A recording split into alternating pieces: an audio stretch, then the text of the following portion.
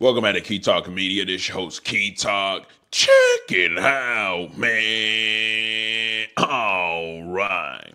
Hey, I'm going to shout out to the notification gang, Key Talk gang, for rocking with me every single video. If you listen to my voice right now, go ahead and hit the notification bell so you get notification every single time I drop a video. Anyway, so we got a couple topics to talk about today, with the first being NBA Youngboy. So now it looks like that 12 of them, well, not 12 of them, but the judge has finally sentenced NBA Youngboy, which this is big news for him because his fans has been waiting for him to come on. Now, we'll say he got to do a whole lot of more probation, which he was already on probation, but kind of messed that up with the jail for playing Dr. Youngboy. But also, let me just actually get into the consequences that NBA Youngboy had to face because of his act. So it says rapper NBA Youngboy pleads no contest to prescription fraud, and he must pay a 25K fine. So it says, the key takeaways for about the read. Rapper NBA Youngboy pled no contest to prescription fraud charges in Logan on Monday. He paid $25,000 fine, avoiding incarceration, leading to prosecutors reducing his felonies to misdemeanors, which is a big thing.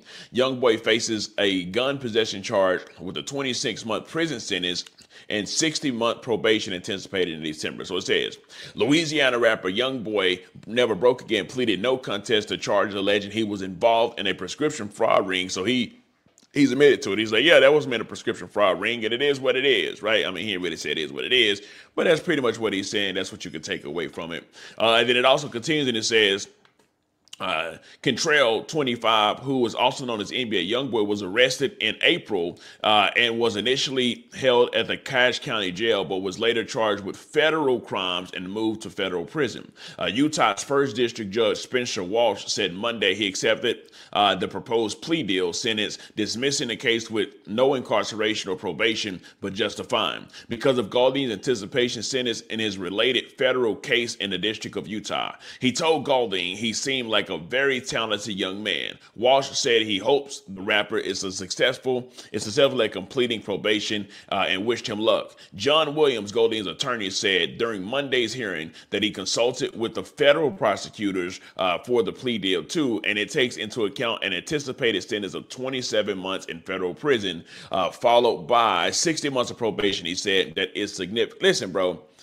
Listen. For all you regular people, y'all will never get deals like this. This type of deal right here that NBA Youngboy is getting is a special deal for rappers that are successful rappers. They got a whole lot of money for lawyers. You would not be getting no deal like this, just so you know, right? So don't be trying to follow up to him, do what he do, because you wouldn't be getting this deal. Only person getting this deal is NBA Youngboy, right?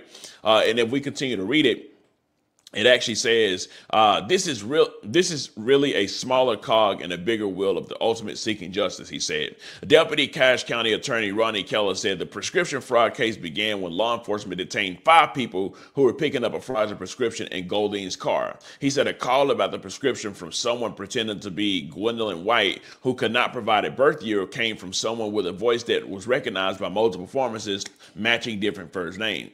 He said investigators verified that the doctor's name on the prescription base in Provo had not entered the prescriptions. Keller said it was more than just the use of Golding's vehicle that connected him to the case. One of the prescriptions was under his name with a fraudulent birthday and a fraudulent prescription. Bro, absolutely insane. I don't even have to read the rest of this. This is just absolutely insane what they were trying to pull off, right? Let's skip down a little bit. In that case, it says Golding initially faced 4. Okay, cool. So here's the new one. Golding ultimately pled no contest to 2 counts of identity fraud and 2 counts of forgery, both third-degree felonies that prosecutors reduced to a Class A misdemeanor following payment of fine of 6 counts of pharmacy fraud, a Class A misdemeanor. In the state case, Golding initially faced 46 charges, but a majority of those were dismissed as part of a plea bargain, including a pattern of unlawful activity, a second-degree felony, 13 counts of identity fraud, and 11 counts of forgery, third-degree felonies plus 2 counts of forgery and 9 counts of pharmacy fraud, Class A misdemeanor. Golding filed a plea statement on September 6, entering guilty pleas to unlawful transporting a firearm in 2 federal cases, one of which was initiated in Louisiana and transferred to Utah. During Monday's hearing, Williams said the federal court has not yet accepted the plea, but he is scheduled to be sentenced on December the 19th. In the state, he admitted to possessing firearms while filming a music video in Louisiana in 2020, and in 2024 to possessing a firearm at his home in Huntsville. Both instances knowing he had committed a felony and was not allowed to possess firearms. So listen, man. And if we wrap this all up, NBA Youngboy is NBA Youngboy, so he was able to get all type of deals. Listen, he'll probably be out of jail by like, let's see, 27 months. He's already been in there for like 2 years, 12 months. He ain't been there for 2 years, so he probably been there under 2 years, but maybe like has he even been in jail a year yet? I don't even think he's actually been in jail like a whole year yet. All I know is Buddy got 27 months, you know what I'm talking about? 27 months prison sentence, and he's got a 60-month probation anticipated in December, which is absolutely insane. The way they be giving these dudes probation is what be pretty much getting them caught up, right? At least he ain't got house arrest. At least when he's out, he'll be able to perform, absolutely go crazy at his shows. I personally believe NBA Youngboy is going to have some of the wildest shows. Do I think there'll be shootings there? Yes. Because NBA Youngboy is literally, you got the young niggas, you know what I'm talking about, the YNs. NBA Youngboy is the leader of the YNs. No contest, no doubt about it. There's no other rapper that's the leader of the YNs as much as the NBA Youngboy. He's super copied after people rapping like him, dressed like him, sing like him, and it just goes crazy every time he drops, right? And that just, it is what it is. Anyways, now speaking of the YNs, somebody that goes by the name of Playboi Carti, of course y'all know Playboi Carti. Now, listen, fam, let's just keep it real. When people talk about Playboi Carti these days, it's always they saying stuff like it's a whole bunch of flexible stuff. It's a whole bunch of let me not say that word, because you know that word can get you banned, but it's a whole lot of that stuff. You know what I'm talking about? When we flip that hand like that, you know what I'm talking about? There's a whole lot of that going on Playboi Carti. Of course, there was a viral video of somebody saying he was wearing a thong, all type of crazy stuff. But a fan went up to Playboi Carti, and he didn't just walk up to Playboi. He walked up to him, and he pretty much told Playboi Carti he wanted Playboi Carti to sign an autograph for him. Now, the crazy part about it is it had to be one of the most fruity pictures that Playboi Carti actually did take. It's not like it was an edited picture. It was a legit picture that Playboi Carti posted. I personally believe that a lot of the stuff that Playboi Carti posts, it happens to be stuff that's going to go viral, and a lot of the stuff is fruity stuff, right? It is what it is. So the fan gave Playboi Carti a fruity picture that he took, right? He took the picture inside his car. All of a sudden, Carti's goons hopped outside of his car, and they pretty much went after the fan, jumped him, beat him up, all type of stuff. I do got that video, but also I got the fan talking about it, and I will play that for y'all. Give me just a second here.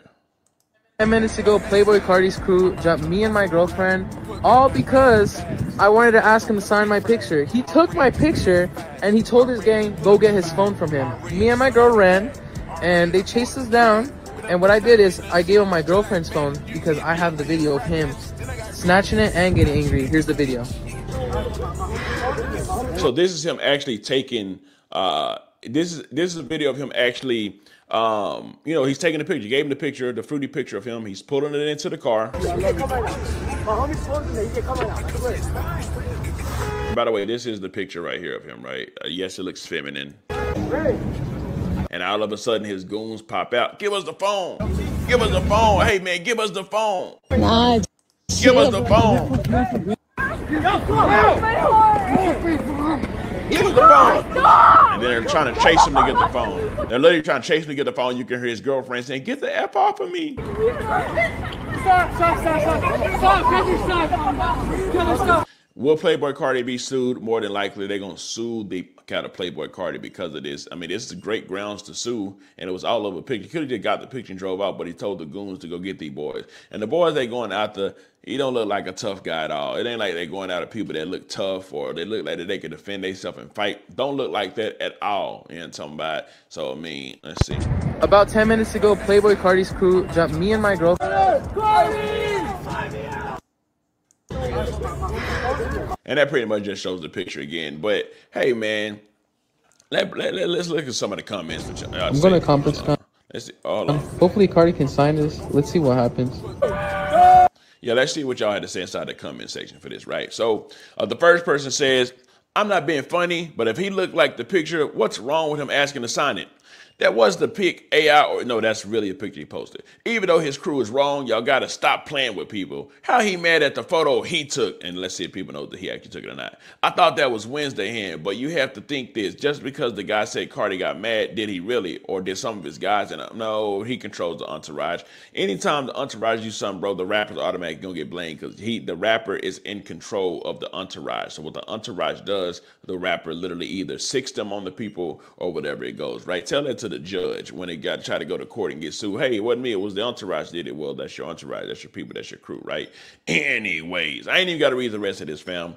It is what it is. People play on Carti head top all the time. Maybe this time, since y'all seen this happen, y'all will stop playing on that boy head top, or maybe y'all won't. Who cares? Do whatever y'all want to do. It doesn't matter at all. It's just life. Whatever you feel like doing inside of life, you do it. You see a rapper, you want to say something to a rapper, go say something to the rapper. You don't want to say something to him, don't say it to him. Maybe Buddy was trolling the whole time that gave the actual picture, right? Maybe he was trolling, which he was. Now he figured out to stop trolling. That's just one individual. But everybody else, do whatever y'all want to do. Who cares?